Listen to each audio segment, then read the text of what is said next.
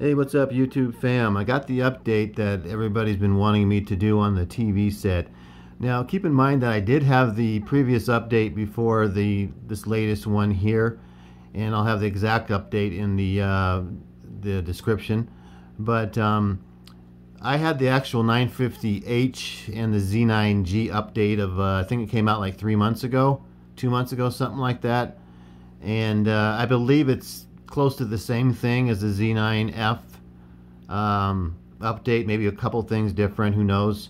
But I know for sure that the actual platform, the actual Android platform, is going to be pretty much the same. So I did it anyway. I downloaded it anyway. I don't think I'm going to see much difference.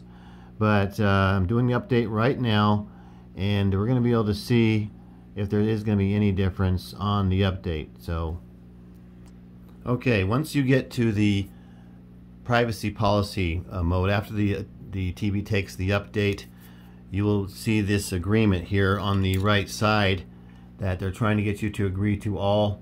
So Sony Smart TV Services, program recommendations and product improvements, that's all on you. I always leave those blank myself because it's going to check all of them by themselves, and then you have to uncheck them. And if you don't want them, let's see here. Well, I think if you agree to all or proceed. Okay, do not agree to all if you're not going to agree to all of these. Smart TV Services is the smart services they have. Basically, it sees what program you're watching and it recommends programs for you with the program recommendations as well. And the product improvements is basically them looking at your TV when you're using it sometimes and seeing how they can improve upon the product. And we all know after the Z9F is about a couple years old now, they're not going to be looking at improving the product anymore. They're going to be moving forward with different TVs. So you could decide on that.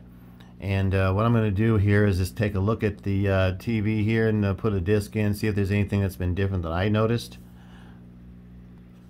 Okay, and just doing a quick look at everything right now. It looks like there's no difference in picture quality at all. I wasn't expecting to have any picture quality difference to begin with. Sony's very good at their updates. Ever since I've had a Sony, I switched from Samsung to Sony TVs. I've never had a problem with any of the updates. So knock on wood. But they've usually have done really good job on the updates. No problems at all. Now, I also looked at the actual screen itself, and if I pull it up in the settings, it's exactly the same as the update I did when I put the 950H Z9G update on the TV as well. It's the exact same format as I figured it would be. It's just basically delayed for the Z9F compared to the other TVs because the other TVs are newer and they want to make it seem like they're newer. So this update's pretty much optimized for the Z9F now. It's basically the 950H and the Z9G update, but now it's optimized for the Z9F.